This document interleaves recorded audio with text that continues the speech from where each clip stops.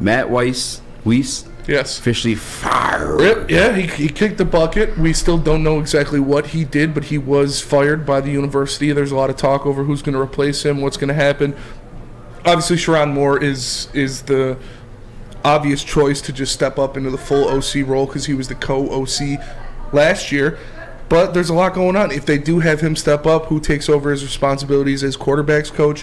What's going on there? You talked about your guy, Greg Roman, leaving the Ravens. Yep. And that could be, another guy that they bring over and help fill that role. But, yeah, Weiss is gone. Got let go. Ward Manuel crawled out of his cave. And he said Matt Weiss is fired. So, I don't know what that means for Michigan. I really don't care, honestly. I hate Michigan. But it's... Yeah, I brought that name up because Sherrone Moore obviously was the co-OC.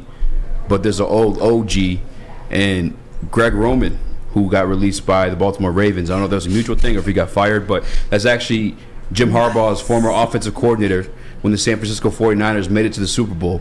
And I don't know, I'm kind of confused too because Greg Roman's been around for quite a while, and it's weird because you see these offensive coordinators that constantly get these head coaching interviews. That's one who's been around for a while, reached tons of different milestones with the Ravens, went to the Super Bowl with the San Francisco 49ers, but he's never been brought up for a position like that. So I'm wondering if that's a name that would...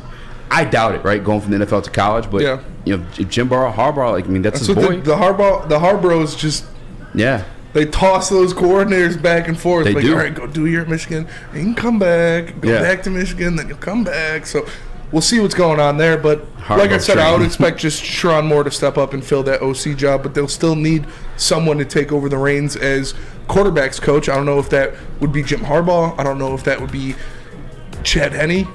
Chad Henne's, I think he's still in the league, bro, still cashing checks, but they're going to need to get somebody to be their quarterbacks coach at the very least. Harbaugh's just running trains.